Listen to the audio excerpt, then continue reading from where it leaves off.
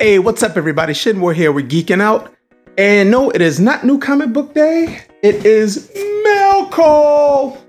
More specifically, CGC Mail Call. Which I am overjoyed, I'm excited. Been about a month, had it with CCS.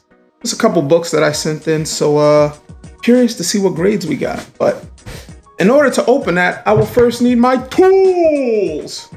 Blade, knife from the kitchen, yeah. So let's just jump right into it.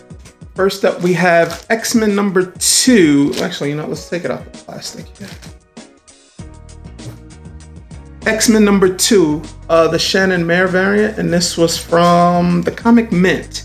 This is the trade dress, got a 9.8, very excited. That looks so good, that looks really good there.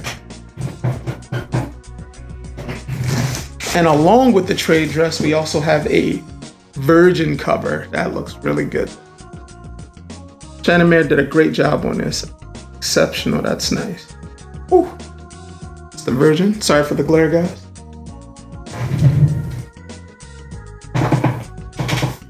One second. All right, let's see what else. All right, we have Civil War #1. This is the Michael Turner variant. Got a 9.6.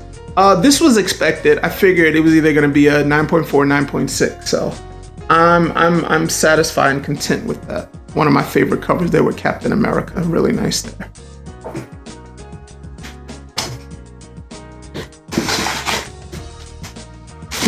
Sad face. G.I. Joe, A Real American Hero #269. This is the Eastside Comics. This is the Snake Eyes edition. Cover done by, I'm gonna mispronounce your name. I'm sorry, sir. John Jiang. Sorry. Got a 9.6. Not happy with that. Like, this should have been a 9.8. I'm like, and there's no grader notes. Can't believe that, but nonetheless, it's still sharp, still good. Big Snake Eyes fan, big G.I. Joe fan, so that's nice.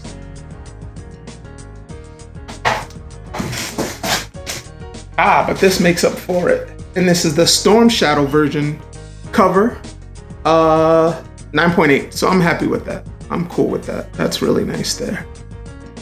And obviously they go together.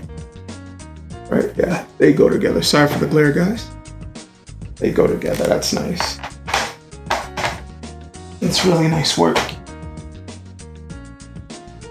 And let's see. Oh my gosh, they're killing me. CGC, you're killing me with this. Gwen Stacy #1. This is the 1 in 200 cover. Got a 9.6, come on. Facepalm. I'm not gonna sweat it, 9.6. This is done by Ji-Yoon Lee.